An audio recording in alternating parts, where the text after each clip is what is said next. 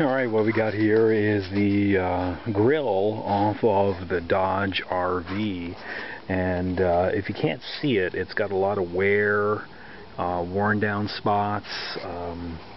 These are totally cracked, these lenses, but I found that they charged me about 150 bucks for these lenses, if you can find them. So what I'm going to do is I'm going to use clear epoxy and patch these. So I've unscrewed them and I pulled them out, as you can see here. And what I'm going to do is I'm going to give this a base coat of aluminum spray paint metallic and try to freshen up this grill a little bit. So stick with me and we're going to see what happens with this. Alright.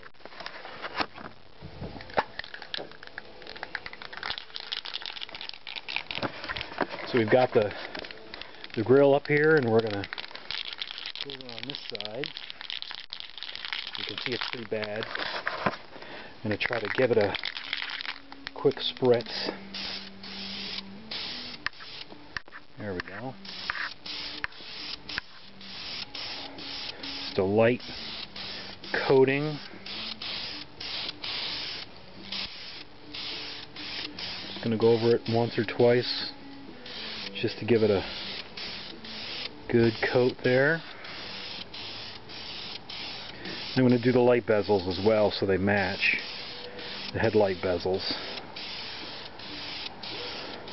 So I'm kind of tired of the way some of these old grills look after they've been in the sun so long, so let's see how this turns out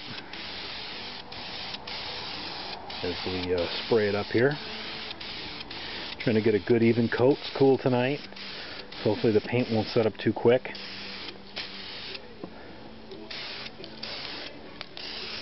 There we go.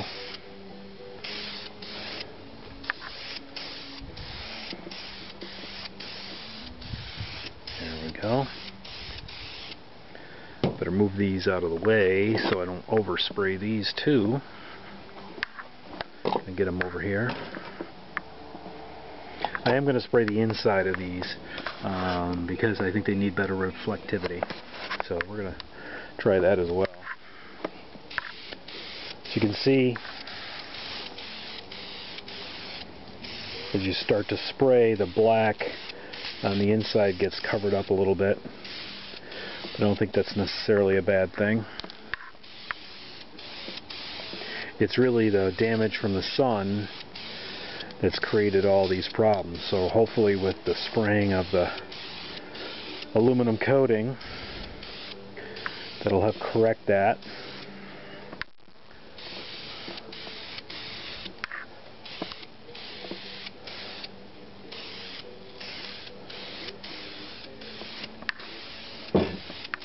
There we go. And I think we have a pretty